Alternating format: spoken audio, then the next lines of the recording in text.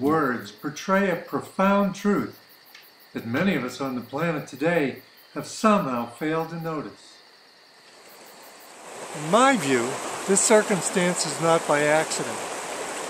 Human consciousness was always intended to pass through this period and learn lessons about greed and avarice. Lessons that had to be learned in a gross material existence, confined to a five-sense reality. Deprived of much of our ability to perceive what we are or what's going on around us. We suffer through this time in order to advance to a new level of realization. A realization that for many is rapidly approaching. The Vedics say that we're passing through the Kali Yuga, a time delineated as an era of intense suffering, deprivation, and materialism. Also referred to by the Greeks as the Iron Age.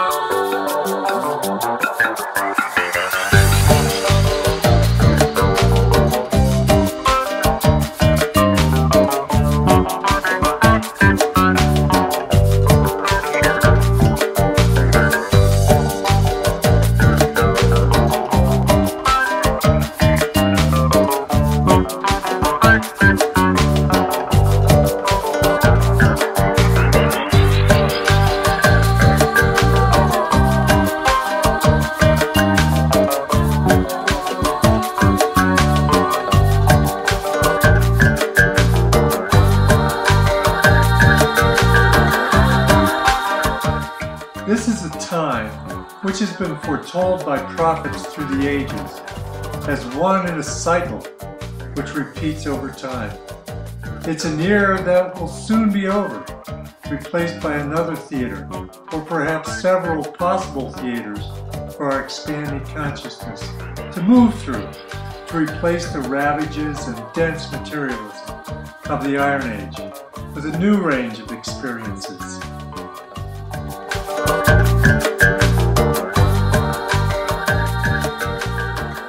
I've always felt that for the Iron Age to have done its job, there should be a visible, or ideally measurable shift in consciousness awareness. There should have been lessons learned from this existence, this extreme fixation on materialism, war, feast, and famine, that should have led at least some humans to assume a new viewpoint, one that cannot be completely controlled by the forces that seem to keep us trapped in this dense existence.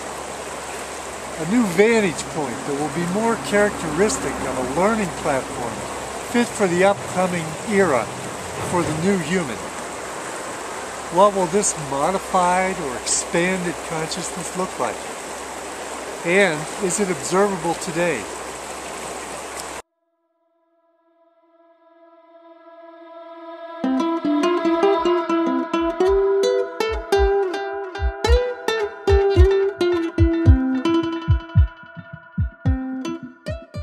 You know, I've been passionately interested in the answer to these questions for a long time, and have done a lot of research to find what this movement would look like, psychologically, emotionally, and spiritually.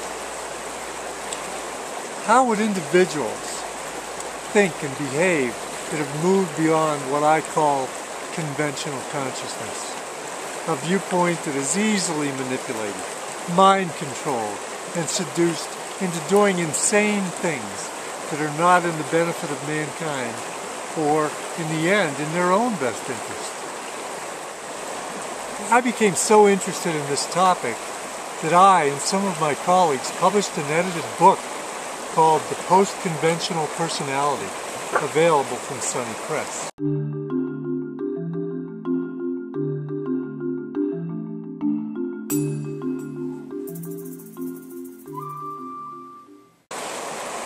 This book is a collection of empirical studies which look at how these individuals work, what they perceive of as self, and how they learn, and most importantly for us in the last days of the Iron Age, how they determine what is truth.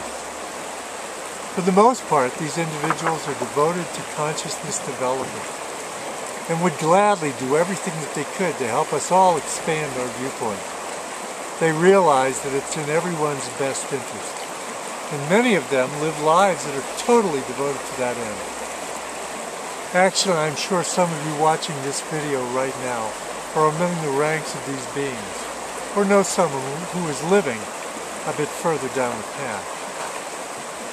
The major characteristic is that love and development of mankind are paramount to them. The materialism of our current age, for them, always takes a back seat to human welfare and consciousness development. Through related research, I know that today many new cosmic energetic forces are at play on the Earth and throughout the cosmos.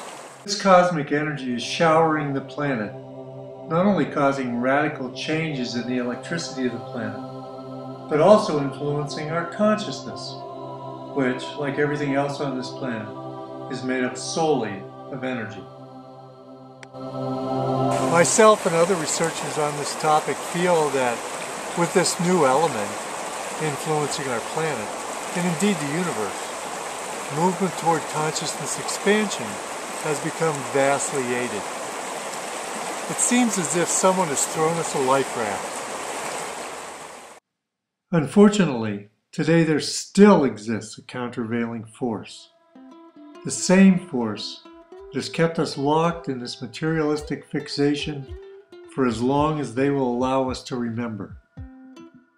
And also, most unfortunately, this force controls the systems that we consider, for the most part, modern society, including but not limited to education, media, governments, large public corporations, healthcare, the military, and the entertainment industry.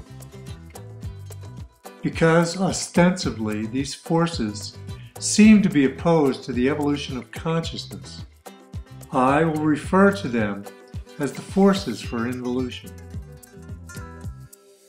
It appears that although our consciousness wants to naturally evolve and see the world and the universe from a higher perspective, these forces that control what we see, hear, learn, and think want to hold us in the Iron Age. They like the idea of infinite consciousness, trapped in these easily managed packages, doing what we're influenced to do on behalf of the dark forces for involution. The question is, are there things that would make sense for us to do right now that would move us beyond this easily manipulated conventional mindset? To not only expand our consciousness beyond the influence of many of the devices used by the forces for involution, but also help us see what human consciousness is and what it is capable of to move us with eyes wide open and full awareness of what's happening to a future with promise and, most importantly, independence. Probably Einstein's most famous quote posits, "No problem can be solved from the same level of consciousness that created it." So let's take actions to move out of conventional consciousness and begin to glimpse what lies ahead.